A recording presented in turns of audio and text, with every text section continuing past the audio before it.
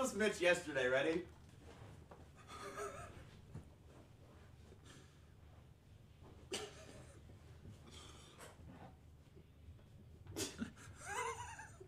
Literally that, dude.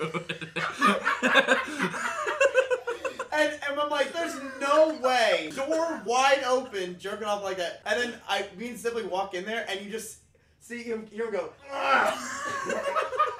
I was about to say something, and we were trying to contain our laughter. We're being like really quiet because he comes in and taps me on my shoulder. He's like, shh, come here.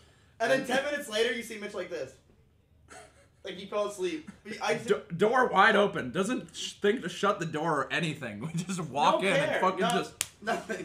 Door was wide open. I walk in there. He's like hiding it. I don't get what goes down that hall.